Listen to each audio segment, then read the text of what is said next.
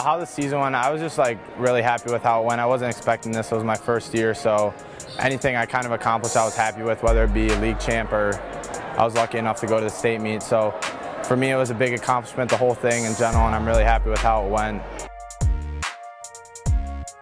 Cass City's Nick Perry made the most of his first and only season on the wrestling team.